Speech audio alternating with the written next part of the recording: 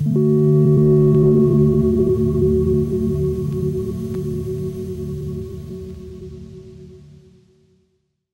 name is Kenneth Novis. I'm a master's student in philosophy at the University of Edinburgh, and it's my pleasure to bring to you this interview with Clark McAllister, a PhD student in sociology at the Open University and an associate of the Notes from Below collective. Clark's research focuses on the methodology of workers' inquiry and takes substantial inspiration from the labor struggles originating in 1950s Italy. Recently, Clark has published a book titled Karl Marx's Workers' Inquiry, International History, Reception, and Responses. While Marx's original workers' inquiry is often reported on as a disappointing failure, this book explores Marx's methodology through what were in fact its impressive historical successes, not only in Marx's time, but also in reproductions of his original survey across Europe. It also reproduces versions of the workers' inquiry and responses to it from workers explaining their own understandings of the world and its problems. Clark, thank you so much for agreeing to speak with us today. Thank you so much for having me. My pleasure. Thank you so much. For starters, would you please talk us through your current research and what it was that brought you to workers' inquiry in the first place? Sure. So yeah, thanks again so much for having me. It's a real pleasure to be able to talk about this. I really appreciate the interest. Yeah, currently my research focuses on looking at workers' inquiry as a political practice and examining the history of this political practice throughout the 20th and 21st centuries and a bit earlier as well. I'll look at the different ways in which different organizations, different groups have used workers' inquiry in order to aid their organizing efforts with workers. And I also use workers' inquiry when researching contemporary forms of work in different industries in Europe today. And hopefully I'll be able to talk further about that in more detail at another time. And yeah, in terms of what brought me to workers' inquiry, as a personal inclination on one level, I've always been fascinated with thinking about the sort of greater social forces at play in the workplace, thinking critically about work.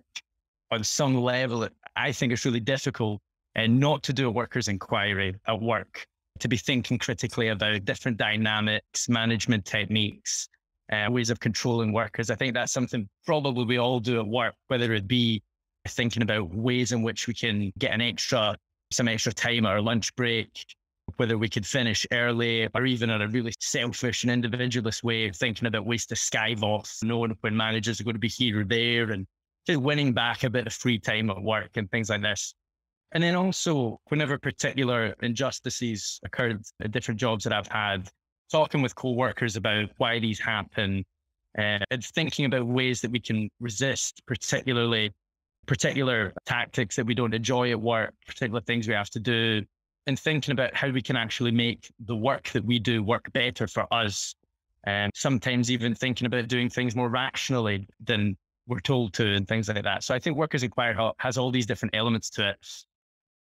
But on a more sustained level, politically, I really came to appreciate workers' inquiry through two main groups who are based in the UK, Notes from Below and Angry Workers. And both of these groups pursue workers' inquiry as a means to organize workers in the class struggle today. And the more sustained forms of pursuing a workers' inquiry, which I'm sure we can talk about the ins and outs of this in a little bit, it's something that these groups have really pioneered.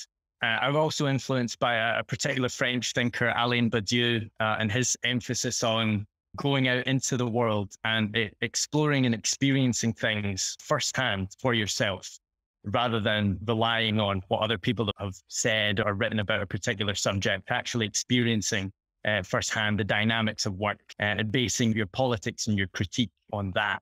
So yeah, on the one hand, a sort of personal inclination brought me to workers' inquiry. And then on the other hand, a political engagement with these contemporary Marxist groups and individuals. I suppose as well, the last thing I want to say about this is in Capital, Marx talks about the factory, the workplace in general, as a hidden abode with this sign, private property, no entry except on official business. And Marx is teasing us with this, of course, to enter this forbidden realm as political militants. And that's something that angry workers talk about a lot, looking at particular industries, particular workplaces, and the necessity of needing a job, but also thinking, in spite of the drudgery of labor, I want to see this particular place, this factory, this warehouse. I want to see what this is like and what the dynamics of the production process are like inside. There's all these sort of elements that brought me to Workers' Inquiry. Perfect.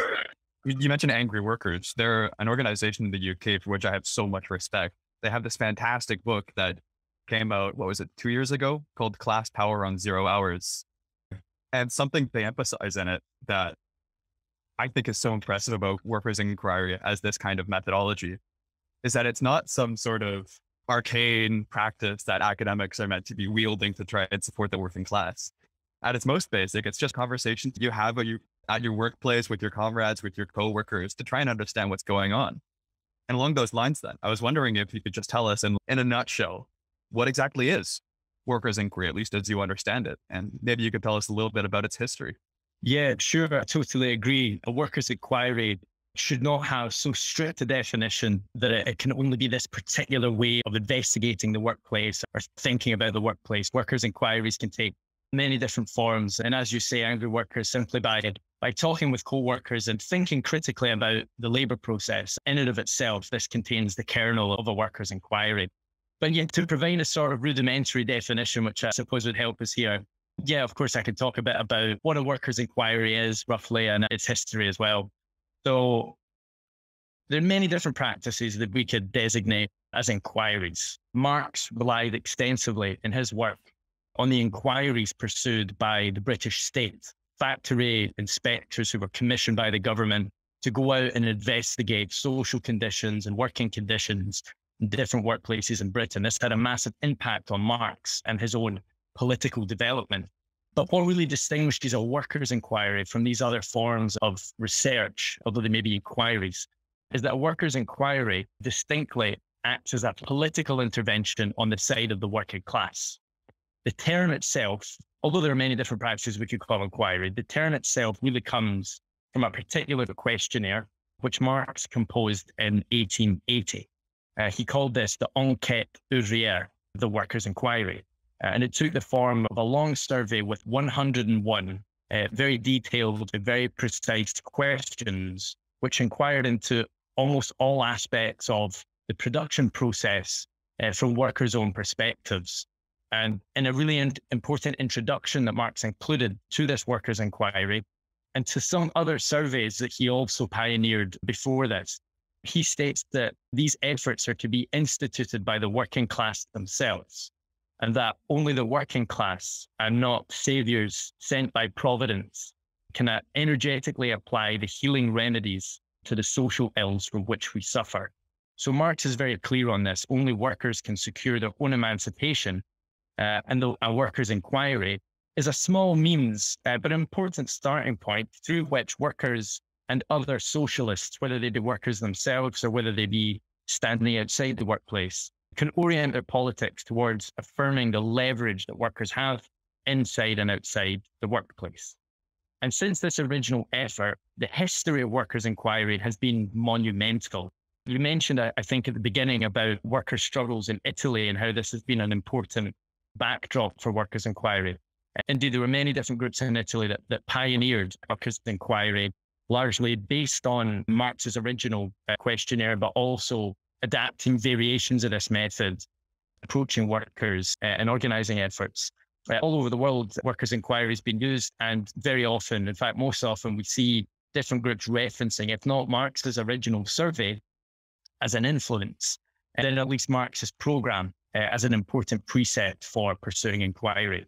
And within Marx's own lifetime, this questionnaire had a significant impact. And through looking at this impact, we can actually see how a simple questionnaire can actually facilitate something like workers' self-emancipation. So in Poland, it appeared translated within a few months of Marx's original publication of the survey in France. And that's something that I talk about extensively in the book. And Workers' Inquiry, based on Marx's original survey, formed a significant method for early organizing efforts of the workers' movement in Poland. And it even had some influence in Russia as well in the subsequent decades.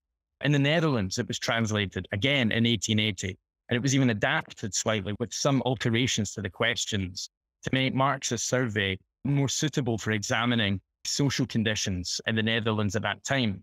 And workers responded to this. Workers had a lot to say to Marx's questions. Workers' responses to the survey, again, which have been translated into English for the first time, a selection of these in the book. Workers talk about their frustrations at work, about the dynamics of work, about industrial accidents and health and safety. And they also talk and reflect about their own experiences of trying to organize, of going on strike, and of reflecting on the failures of some strikes, with one worker, for example, concluding that this was because of a lack of unity amongst the working class as a whole.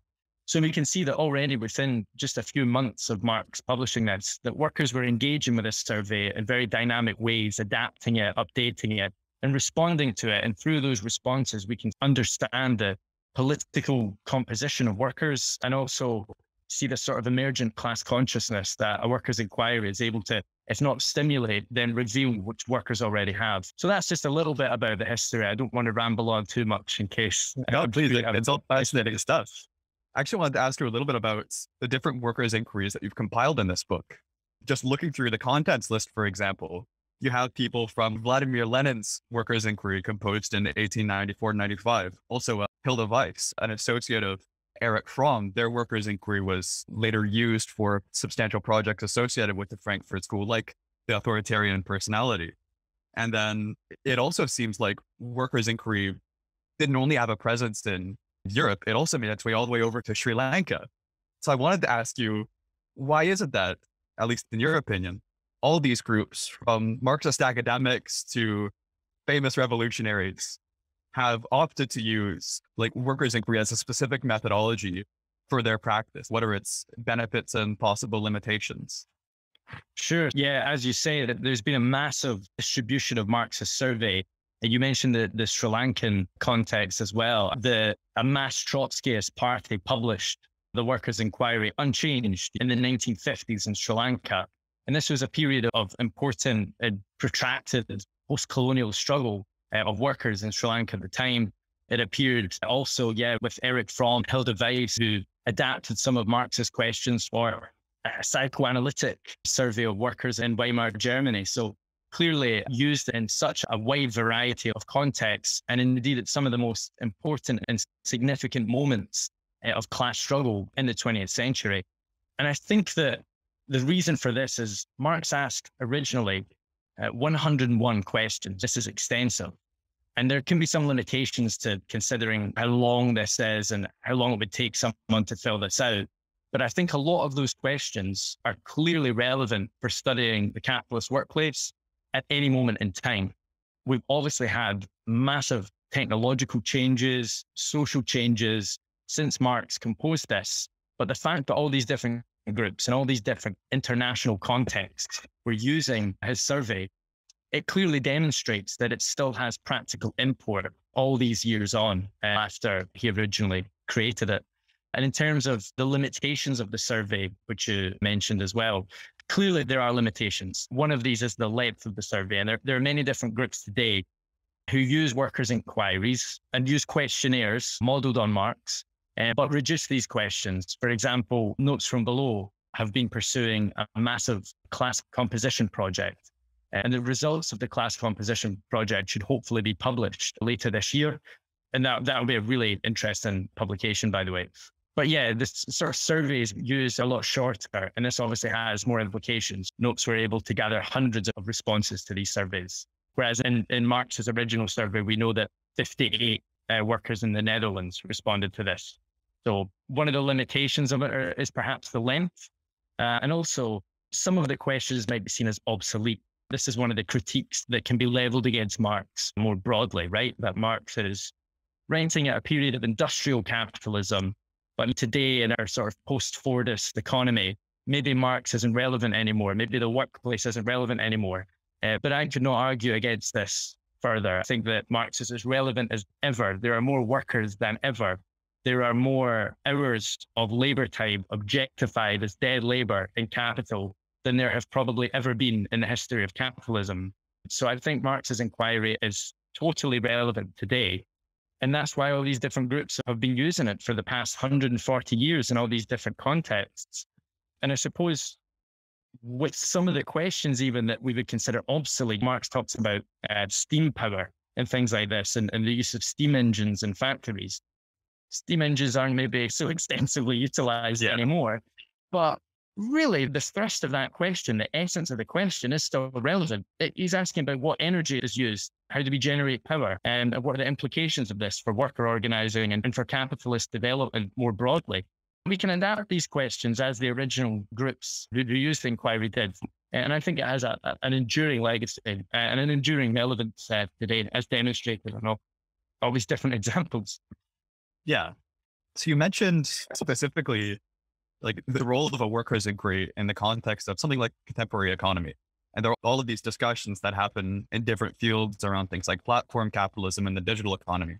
I want to ask you about that in a moment, but just before we get onto that, I was wondering, because you've looked through a lot of these original survey responses, and you said that the workers didn't respond to all of the questions that were presented to them. When looking through responses to the survey, did you notice any kind of patterns in the sorts of questions that workers felt it was important to answer and which ones they overlooked or wrote off? Sure. Yeah, that's a fantastic question. I think a very discernible pattern emerges when reading through all of these responses, which, by the way, hopefully with notes from below, we'll be able to issue a complete translation of all the worker responses at some point in the future. As I say, for now, there's a selected responses of some of those most detailed answers to the survey. And there are hundreds of pages of responses. 58 workers might not sound like a huge sample, but there are, I think, 200 pages in total for these questions. And in terms of the particular issues that workers go into more detail in discussing, we see that questions Marx asked about, for example, health and safety. He asks about industrial accidents, means for preventing these. He asks about hygiene conditions, about particular diseases, which affect workers both outside and inside the workplace. And it's really to those kind of questions that workers submit the most detailed and interesting responses. And on one level, this is unsurprising because the 19th century was the period of generally deplorable base working conditions in Europe and elsewhere. Nobody would dispute that. But also considering contemporary forms of work, and indeed the past 2 years of the coronavirus pandemic, of workers being forced to bear the brunt, not just of the contemporary economic crisis of capital, but also of the existential threat of the virus, workers being exposed to the virus in crammed warehouses and logistics and retail and food processing and manufacturing industries. Workers are suffering from the same kinds of negligent and largely non-unionized profit-driven labor, which led those original respondents of Marx's survey to discuss all these problems. So when workers talk and answer Marx's questions and talk about workers falling into vats of boiling hydrochloric acid in sugar factories, workers losing their eyes, their ears, their limbs to machinery and steel plants and then blacksmith orgies, and workers generally describing the deterioration of their health and of their mental health as well. Some workers report being driven to the point of insanity by the sheer stress and pressure of overwork and exploitation. These are all contemporary phenomena as well. And I think that they reveal, in many ways, a fundamental invariance to capitalism, an unchanging nature of the social conditions and the social relations behind capitalist production. So they're really relevant today. And again, these questions would elicit perhaps different, but not too dissimilar responses by many workers all over the world today. And again, that shows the relevance for these kind of things that Marx is asking, even though they may be from 140 years ago. The solution to all these problems is obvious. Workers need to organize. Workers need to resist exploitation, gain more control over the workplace, and be able to have more power. Again, that's something we see today. We're living through one of the biggest rail strikes in recent history in the UK. We're also seen in the survey to Marx's responses, the workers talk about their own experiences of going on strike, of resisting exploitation, and of assessing the various strategies, failures of strikes. And indeed, some very detailed responses were submitted to that question as well. So we definitely see a sort of pattern emerge when workers reflect on these particular questions. In fact, I'd like to mention one more as well, which it just came to me, that the last question which Marx asks, or the second last question, which he asks, is about the mental, moral, and physical well-being of workers. That probably elicited some of the most detailed responses from workers as well. Again, reporting sometimes very funny stories about frustrations about organizing at work, but also very tragic circumstances that workers suffered through at that time, and which we also have to deal with and contend with today. Absolutely. What you were saying about these concerns that workers expressed about the conditions in which they were being forced to labor, there's almost an uncanny similarity between the contents of some of these responses and what we constantly hear coming out of places like Amazon warehouses. But in that context, I wanted to know also, obviously the original survey was written way back in 1880. Are there any other questions that you think would maybe be slightly more salient for us to pose today in response to maybe changes in the organization of labor, the relations of labor, and so on? Sure, that's a great question. As I think I mentioned previously, within just a few months of the original survey, already different socialist groups were adapting the questionnaire and adding questions for that purpose, for exploring and trying to gain a more accurate knowledge of worker situations in different national contexts. So, for example, the journal Równość, which first translated the inquiry into Polish in July 1880, they made clear their intention to add particular questions about guild relations, which of course had been almost entirely, not entirely, but almost entirely obliterated in the Western world at that time. But in Eastern Europe, guild forms of work still existed. In the Netherlands too, the questionnaire was adapted with some questions edited to more accurately reflect the types of work that were ongoing, for example, in the ports and the different types of work that existed in the Netherlands in the 1880s as well.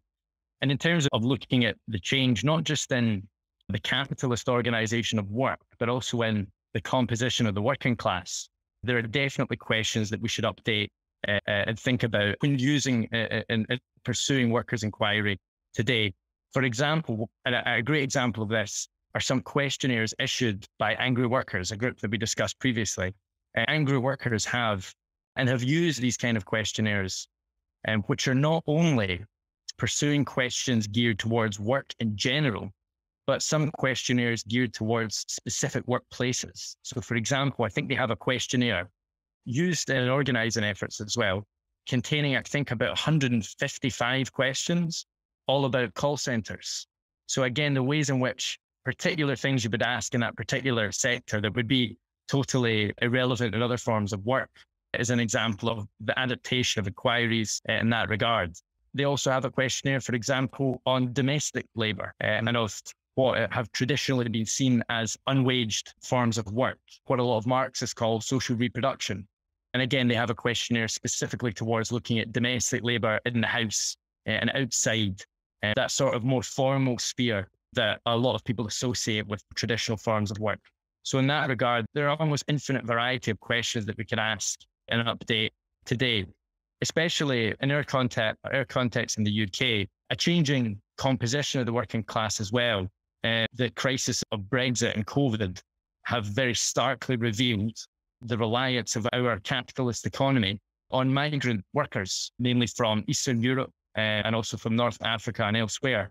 And so questionnaires that consider the experiences of migration in more detail, although Marx also talks about certain important things like this as well, but questions that consider these dynamics of a changing class composition would be very important, and indeed are used increasingly in workers' inquiry today. Awesome. I wanted to touch slightly more on the historical continuities between Marx's original survey and the work that's being done today by groups like angry workers. Obviously, one of the intentions of workers' inquiry as both a sociological and a political methodology isn't only to produce information about the workplaces. It's also to get workers to reflect themselves on what their workplaces are, to build these kind of connections of solidarity and class consciousness. But one of the things we constantly see in actual attempts to practice workers' inquiry, from Marx again all the way to the present with the angry workers, is a kind of disillusionment about the possibilities for change. In Angry Workers' book, Class Power on 0 Hours, one of the things they constantly emphasize is that a lot of the conversations they had with workers at the back of work facility, workers felt really disempowered. And because of this, weren't all that interested in engaging in things like militant organizing, especially when the payoff seems oftentimes to be rather undesirable. A lot of people have their jobs being threatened by engaging in like militant practices. Yeah, that's a very important concern. And I think probably the most important aspect of pursuing workers' inquiry is to bear those things in mind and to do so appropriately. With regards to this sort of pervasive sense of disillusionment and of disempowerment, you're totally correct. I wouldn't argue with that at all. What I would say is that in the original responses to Marx's survey and the spread of the survey, we have very similar reflections by workers in the later 19th century. And this was a time following the collapse of the First International Working Men's Association, of the brutal suppression of the Paris Commune, and of the introduction of new forms of machinery and technology, which threw a lot of workers out of work in the later 19th century. And so you also see this sort of despair, pervasive despair about the possibilities of organizing and resisting exploitation. But at the same time, it's important to note that whilst we see these sort of recurring problems discussed, and it's important to assess this with sober senses, at the same time, only a few decades after this, in all these contexts, in both the Netherlands and Poland and in Russia, very significantly, we have the growth of some of the most powerful trade unions and revolutionary workers' organizations that the world has ever seen. I'm not saying that these things are simple and it will happen naturally, as some people would assume. We need to organize, workers need to organize for this to happen in order to build workers' power. But whether it be conditions of disillusionment and disempowerment, or in conditions where workers are actually on the up and have a lot of power and control, in both contexts, a workers' inquiry is still important, and we should still be reflecting on the workplace. And I see a lot of this today, this sort of contemporary disillusionment with work and the possibilities for worker organizing, reflected in a lot of young leftists who, for example, are perhaps solely focused on the parliamentary struggle, on electing a bourgeois Labour Party, or are devoting their attention to other forms of activism in the streets. And of course, all of these different forms of activism are equally valid in their own right, perhaps. But the workplace is still an important site of social struggle. It's the place where human life is materially reproduced. It's the place where we spend most of our lives. So to give up on it is not only absurd, but it's impossible. If we have any hope for saving our planet and having workers' power, then we need to organize in the workplace. And I think Angry Workers, in spite of that recognition of this disillusionment, I believe they end one of their chapters, which is a quite depressing chapter about basically hitting their head against the wall, getting nowhere with any kind of organizing. But Angry Workers still state that's a class struggle. We'll keep going. We'll keep going with this because that's all we can do. Yeah. There's something else I wanted to ask you about, specifically in the context of your book, that really stood out to me. I thought was extremely interesting. From knowing you personally for many years, I know that you have this big interest in especially the experiments in Italian Marxism with like operaismo and autonomism. But one of the main historical resources that you appeal to in this book is, of course, Lenin's workers' inquiry. This is surprising because the way that many leftists, myself included, appeal to the experiments in socialist communist organizing in Italy in the 20th century is as a response to the perceived failures of the Soviet experiment, of Soviet communism. Could you possibly comment on maybe disparities or similarities between Lenin's early workers' inquiry and the forms of workers' inquiry used by the autonomists and the operaists, in large part, of course, in reaction to Soviet communism? Sure. So Lenin composed a particular questionnaire in 1894 and 1895. And this was used to organize with workers in St. Petersburg at that time. The group that he was organizing with, and of which he was a key member, was called the League of Struggle for the Emancipation of the Working Class. And a lot of early socialists, what we would now call Marxists in Russia at that time, had jobs as teachers and educators in workers' schools, workers' institutes, which were controlled by the bosses, controlled by capitalists. But nonetheless, a lot of socialists were able to infiltrate this sort of get more rooted with workers and become more acquainted with working conditions, and invited a lot of workers to join their sort of clandestine underground organization. Of course, all of this was profoundly illegal in Russia at this time. That organizing at work was a crime. That's why a lot of the inquiries that I talk about in the book, although based in Russia and Poland, a lot of these were published in Switzerland because worker organizers were either deported from the country if they weren't forced to suffer a much worse fate, or they fled from Russian partition Poland to areas of more political freedom. So this was all profoundly illegal. And yet Lenin used a questionnaire with that group. And there's actually some evidence that the League of Struggle were influenced by a Polish group called Proletariat, which had a lot of links to these journals and newspapers, which published Marx's Workers' Inquiry. But it is a different questionnaire which he uses. And it's not only a questionnaire that they used as well when organizing at work and gathering data and other information about workers' situations. In her biography of Lenin, Nadia Krupskaya writes about how Lenin was obsessed with other forms of data gathering, of interviewing with workers. And it's generally been assumed that Lenin only interviewed one worker once, and he found the experience tedious and he never heard it again.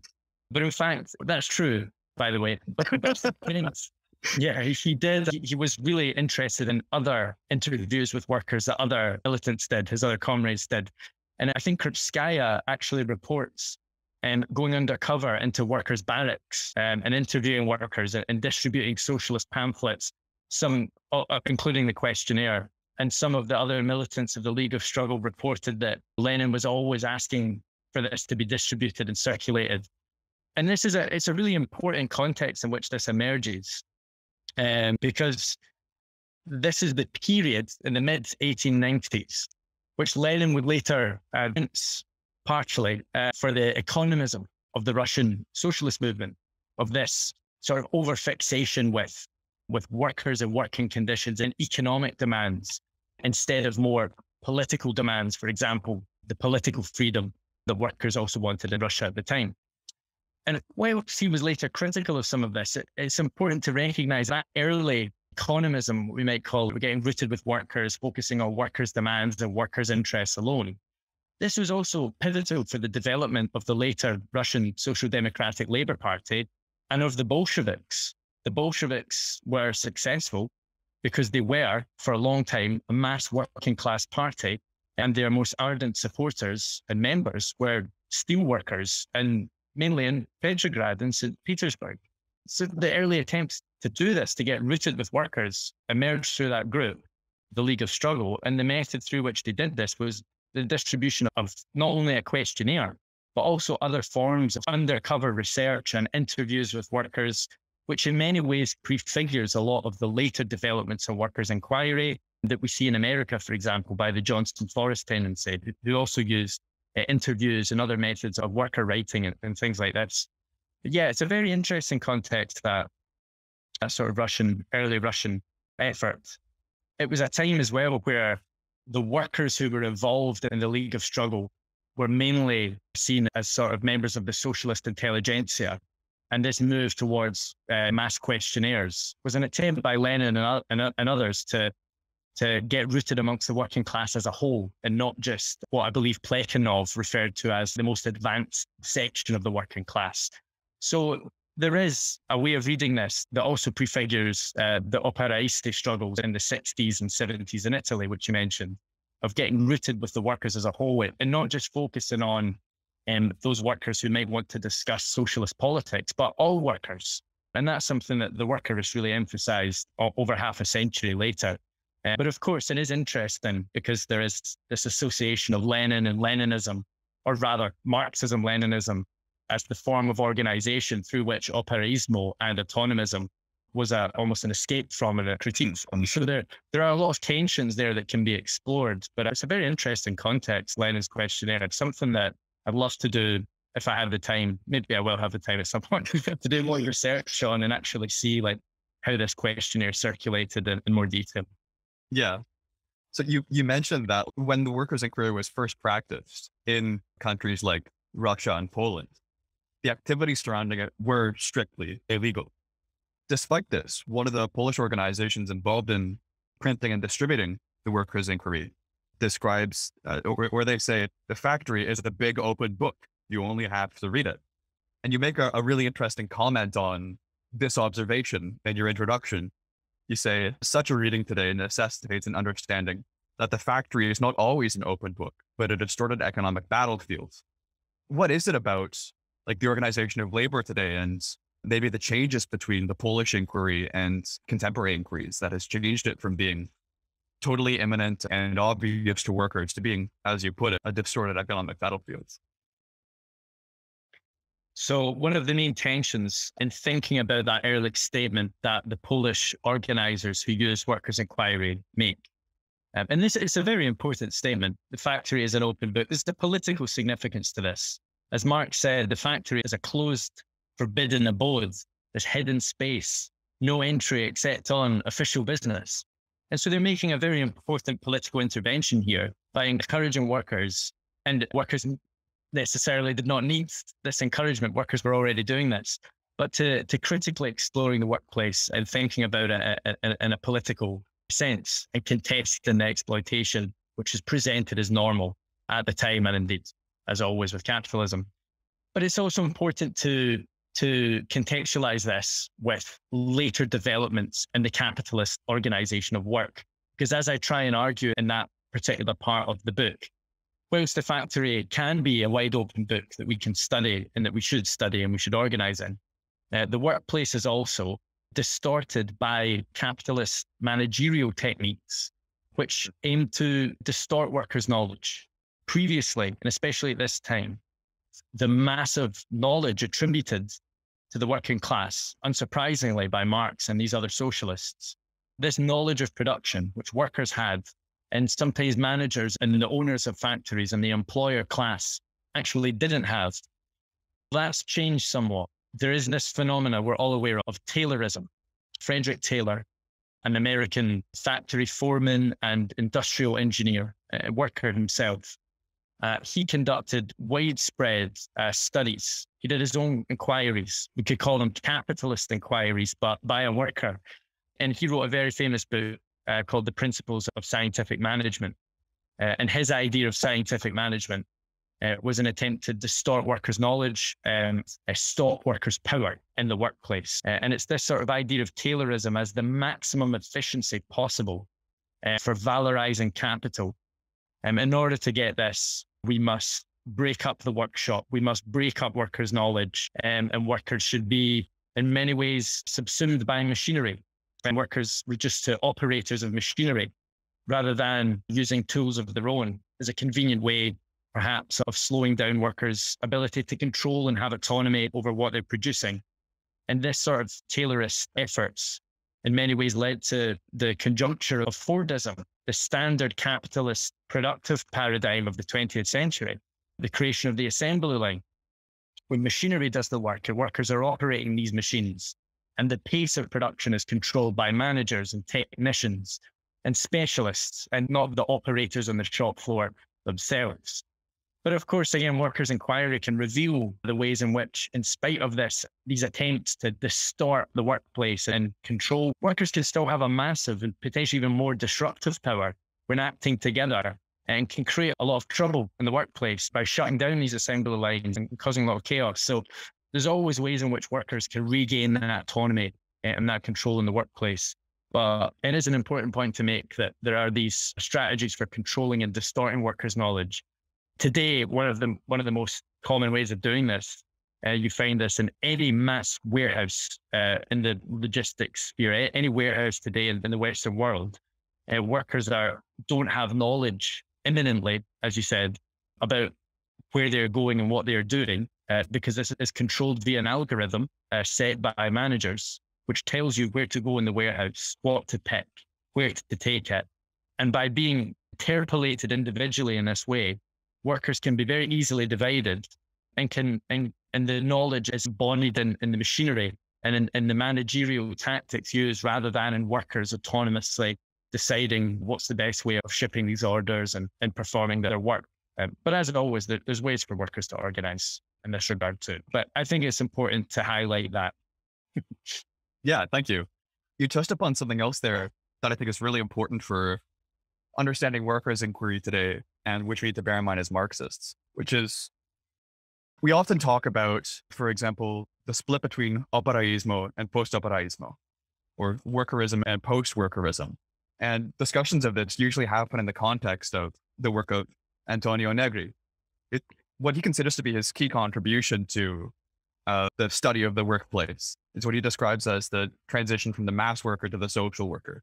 And it maps exactly onto this split that you've described in the organization of labor, where the production of value out of labor power becomes socially diffuse. It's no longer just concentrated in the factory. So I was wondering if you could possibly, or if I could trouble you for your thoughts on all of this work that's happening now around post-operaismo and platform capitalism and digital economies. Sure. On the one hand, the massive amount of research, very good, very critical Marxist research that's being conducted into all these areas, into digital economies, into platform capitalism more broadly. This testifies to the importance of Marxist research. Some of the best material on all of these things are produced by Marxist writers, Marxist militants. And there's critical appraisal of these new forms of the development of capitalist production. This tension that exists between the earlier figure of the mass worker, the hero of operaismo, and new forms of, as you say, that the Negri has helped to develop ideas of the social worker or the multitude, and all these different ways of looking at the transformation of public power and capitalist society since those industrial struggles of the 60s and 70s. These are really important to consider. The mass worker, as construed at that time, in many ways does not exist, because that type of industrial worker in Italy lived during a paradigm of Keynesianism, of state control, and pre-neoliberal capitalism. And so there are important distinctions to make from the mass industrial worker of that time and the situations of the contemporary class composition of workers today, which post-operaismo has tried to do. But I think there's also a political significance to contesting some of the post-operaiste developments and theories. The word itself, post-workerist, does it not reveal an abandonment of the working class and of the workers as the subjects of capitalism? As Mario Tronti said, all capitalist innovation and capitalist dynamism is forced on capital as a reaction to working class struggles, to the movements of the working class. And I think that the original theses of Italian workerism, whilst certainly much has changed, remain fundamentally correct. There's been attempts to recenter the mass worker today. Some articles and notes from below, for example, looking at Amazon and other mass industries as the new fiat today and a new mass worker emerging, with important differences obviously considered. And I suppose fundamentally, whilst there is a lot of very interesting research that we would classify as post-workerist, and as you say as well, into things like digital economies, this is very important. But we also see emerging ideas about affective and audience labor, things where we are performing work and valorizing capital when we're using social media or watching videos on YouTube and things like this, and that this can be empirically proved by certain post-operaist thinkers to be a form of work and a form of labor. And I don't wish to contest all of that, because there's an importance to considering this. But there's a sort of move away from the workplace for this, right? There's a difference between looking on your phone, which you can turn off any time or do something else, and being under the thumb of the bosses in the factory, which you also need to do in order to live and get your wage. So I think there's an importance to also contesting a lot of the moves away from the working class as a whole. But yeah, a lot of very interesting Marxist research is being conducted in this way. I could probably talk for hours about this. I hope I'm not went too off kilter. Just as actually a follow-up question to that, something I've noticed among a lot of post-operaists, maybe like Franco Bifo Berardi, is that there's this kind of pervasive pessimism among a lot of them, perhaps coextensive with what you earlier described as the abandonment of the worker. I was wondering if you have any thoughts on what it is about the specific phenomenon of post-operaismo and the approach that people associated with that label take, which leads them to this kind of pessimism and despondency about the possibility of revolutionary change in society. So in the 60s and 70s, workers had a massive amount of power in Italy. I'll talk just about Italy, of course, seeing as we're using so many Italian terms and Italian thinkers. There's an importance to this. Obviously, the world can't be reduced to Italy alone, but Italy was a veritable moment, a veritable thunderclap of working class power and social revolt, which occurred there in the 60s and 70s. I would argue, as many others would, comparable to 1917 in its significance. And it maybe hasn't. Recently, we're seeing a lot more translated into English and in other languages, allowing people to grasp more about what actually happened in Italy at that time. But it was a massive moment for the working class internationally, I would argue. And that the sort of devastating crushing of workers' power in Italy, which began in 1979, but which was obviously prefigured by many other things as well. This has understandably led to a period of depression and political despair amongst a lot of working class militants and then amongst a lot of socialists and Marxists as well. In the same way, perhaps we can compare with Marx's own very severe depression, which he fell into after the collapse and the defeat of the Paris Commune. And so reflecting on the new forms of work, I wouldn't argue that it's some sort of escape from or an excuse for not looking at working class struggle. It's very important. But there has been a changed class composition, the defeat of one of the most powerful trade union movements in the world in the UK as well, from the industrial struggles of automobile workers in Britain and the miners' strike in the 1980s, and the crushing of worker organisation of the trade unions in Britain, understandably led to massive despair and an accurate appraisal that the working class situation today is not what it was in a former period of power and leverage. But having said that, the working class is still here. The working class is bigger than ever. There may be different forms of work, and they receive in this post-operaste current and tendency a massive amount of attention, digital labour and other things. And this is all very important. But there are also still traditional forms of work which are vital.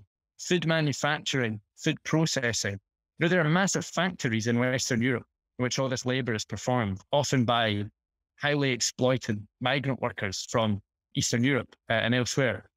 And there are massive industries, logistics, retail, where workers are unorganized, or if there is organization, it's invisible. As again, we might use an old operaiste concept, an invisible organization, which a lot of Marxist militants maybe don't understand, or we're trying to understand and beginning to grasp, by using workers' inquiry.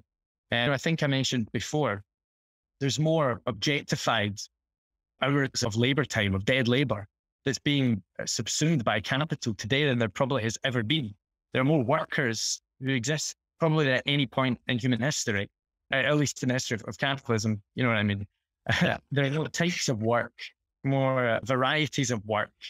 And indeed, most people in the modern world are working class. In Marx's time, the proletariat did not encompass the majority of humanity. Agricultural workers, peasants and farmers did. Today, we're living in an era where most work has been fundamentally transformed and proletarianized. So I think that a resurgence of operaismo in this new context is what is necessary for Marxist research and socialist politics, rather than an abandonment of the mass worker. I think that we can use not only research all these new forms of work, these digital economies and whatnot, but we can also carry the spirit of Marx and the spirit of workerism into examining the new class composition of workers which exist today. The working class hasn't disappeared. Yeah. Bigger than ever. Now, you mentioned this proliferation not only of the working class itself, but also of kinds of work and maybe the creation of different kinds of industries. If I'm not mistaken, the financial industry in Marx's time, for example, was relatively small. I was wondering if there are any industries that you think are especially important today, at least in your economic analysis, to organize in, to conduct workers' inquiry in. Sure. There are so many forms of work, types of work, in particular industries that we hear about, which are vital to organize in. This is a sort of important thrust to a lot of contemporary material that's being written on labor organizing and trade union organizing more widely, with the appearance of the new Amazon Workers Union in America and various other labor strategies in those sort of mass industries like logistics, like transport, and manufacturing fundamentally as well. We also have seen recently, I can't remember when this was now, was it last year? That shipping container that got stuck in the Suez Canal. There's all these proliferations of different theories of, if this one ship can halt global capitalism so monumentally, all we need to do is organize in a couple of particular places that capitalism can end. It can collapse if workers were to strategically organize in particular industries and shut down production in this way, or take over production in this way. And if that happens, I'm not going to argue against it, but I don't think so. I think that we need to organize everywhere and anywhere. Victory for workers in any industry and in any sector, even sectors which may become obsolete in the coming decades with increasing automation and other forms of technology, and strategies for this contradictory strategy of capital trying to shed its dependency on the commodity labor power. But of course, labor power is the only commodity capable within the social relations of productions of capitalism of creating that surplus value, that profit that capital is created from. But nonetheless, I think even in all of these industries, I think a victory for workers anywhere is necessary, and the workers' inquiry should be conducted anywhere. And also, those who conduct workers' inquiry, who is it for? It's not just for socialist militants to carry into the workplace to investigate. It's for workers to use. And most people, we have a degree of choice into where we can go to work, but we can't go to work anywhere we want. In any place where an individual finds themselves having to have a job, a workers' inquiry is relevant. Sure. That's how it do sense anyway. Yeah, thanks for that. We've mentioned a couple times now the figure of Mario Tronti. I know he's a very important figure to the kind of work that you do and your particular research. I was wondering if you could give maybe like a short overview of his character and maybe some of his key ideas for our listeners. So Tronti is a monumental figure in the history of operaismo and is increasingly being appreciated in the Anglosphere with some recent publications. For example, his sort of main study, Workers in Capital, which is actually a series of different articles and different essays, which he wrote for the journal Quaderni Rossi in Italy in the 1960s. That was translated a few years ago by David Broder and published by Verso. And also another fantastic text, which appeared, I think, just about a year and a half ago, The Weapon of Organisation, which is a series of previously untranslated letters and other political writings of Tronti. It was published and translated by Andrew Anastasi from Viewpoint magazine, another fantastic text, which is allowing Marxists to grasp Tronti today. And yeah, in terms of giving a sort of overview of his ideas, Tronti wrote for Quaderni Rossi originally, the sort of original workerist journal in Italy. And in that journal also appeared Workers' Inquiries conducted by Romano Alquati, another important workerist figure. And this group, Quaderni Rossi, and later another group, Classi Operaia, which Tronti was a central figure within. The real thrust of their ideas, and of Tronti's ideas in particular, was to orient socialist politics towards the working class. Tronti argued that all capitalist innovation and development proceeds from workers' struggles, from the movements of the working class. And it was in his introduction to the Workers' Inquiry where Marx stated that the fundamental purpose of the inquiry is to grasp the movements, the conditions within which the working class lives and moves.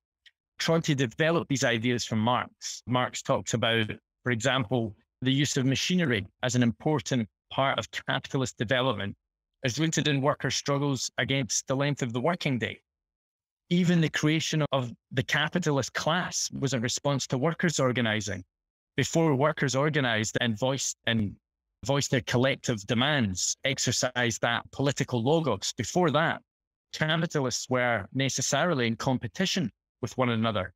Their interests as individual entrepreneurs did not lend itself easily to cooperation as workers' interests historically have done.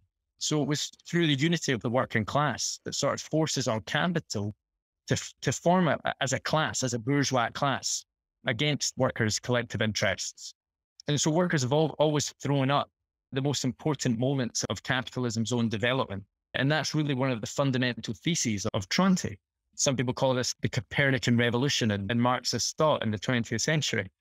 Tronti also argues for a rigorous perspectivism, almost Nietzschean in its development, that workers, what he calls the working class science, workers should pursue their own interests, independent of reliance on bourgeois norms and values and ideas, and that workers can trust in their own strength and power. And indeed, in this period in which Tronti was writing these ideas, which you can read in more detail in Workers and Capital, this magnificent text, this was a time where the mainstream workers' movement in Italy, the PCI, the Communist Party of Italy, the trade union movement, the main trade union federations, they ignored worker struggle.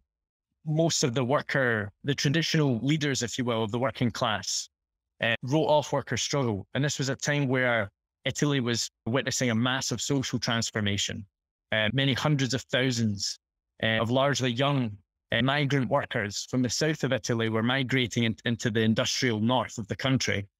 And the trade unions and the workers' movement and the communist and socialist parties had really failed to organize with these workers and had denounced them, for example, during the Piazza Statuto riot in Turin, and denounced their strategies of resistance. These workers may not have joined the official organs of workers' power, but they were organizing in the workplace through passivity, through arriving late to the workplace, through their own forms of a rejection of capitalist work.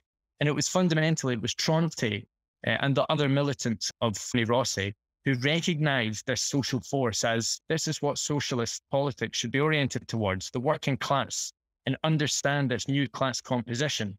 And fundamentally for Tronti, that socialist politics in that period, and I think this is why it's relevant today, should focus on examining the class composition of workers and of capital and allowing socialist struggle to proceed with this sort of prioritizing of worker struggle itself. There's an anecdote from, I'm not sure if the PCI had this same sort of system, but Henri Simon from France, he talks about the French Communist Party in this period as well, that they would only represent workers in industrial tribunals, and their trade unions would only accept workers as members if they had a proven track record of being a good worker by their own boss.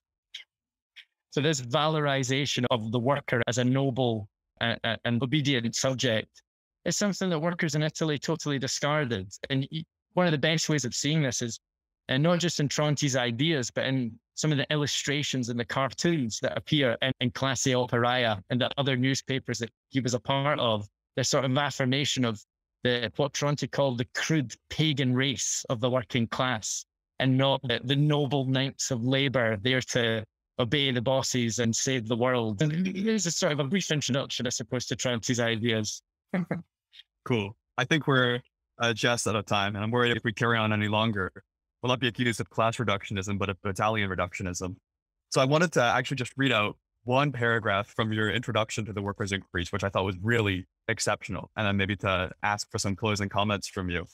So this paragraph occurs in the context of another attempt at workers' inquiry by a Mr. de Melanoyenhui. I'm not sure if I'm saying that. And his approach to it was very much a sort of inquiry from above, trying to use workers' inquiry not to help workers self-organize, but to impose a kind of organizational apparatus from above.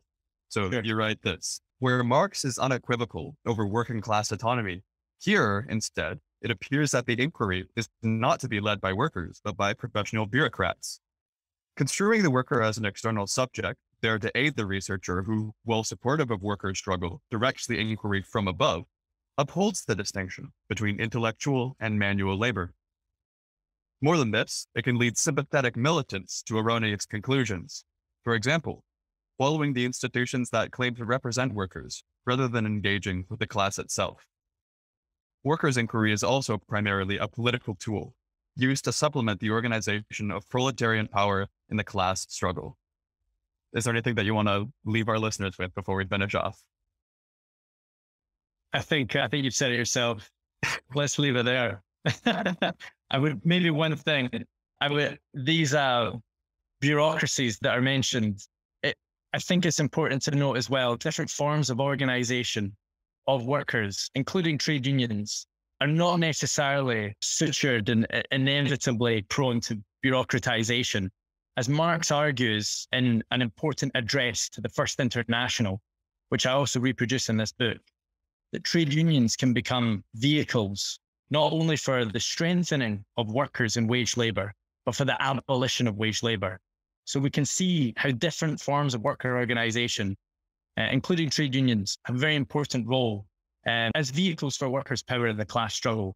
But indeed, bureaucrats can use this as well. Even a workers' inquiry can be used by different groups. And I think the fundamental point, which you mentioned yourself there perfectly, is this neutrality that we have to contest. Workers' inquiry is always political. It's never neutral, and that it intervenes on the side of workers in the class struggle. All right. Thank you so much, Clark. Everyone, be sure to pick up this book whenever you can, published by Notes from Below. What else is there to say? As the angry workers like to say, let's get rooted. Or as they used to say in Italy, vogliamo tutto. Thank you, everyone. Vogliamo tutto. Thank you so much, Kenny. Thank you. We appreciate your support of the imprint and the channel. Subscribe to Zero Books today on Patreon. Your material support helps us to promote a variety of perspectives on the left. Also, discover the many titles, new and old, that Zero has curated. Navigate to any of the links in the show notes to extend your support.